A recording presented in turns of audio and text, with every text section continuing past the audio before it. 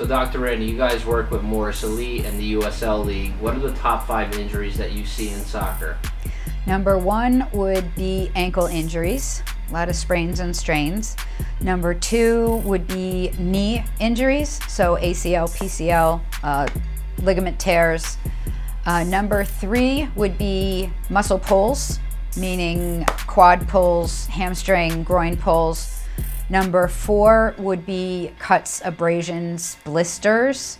The turf, the pitch is very rough, so when players slide, they get cuts and abrasions. Number 5 would be dislocations. So we've had a few dislocated knees and dislocated fingers.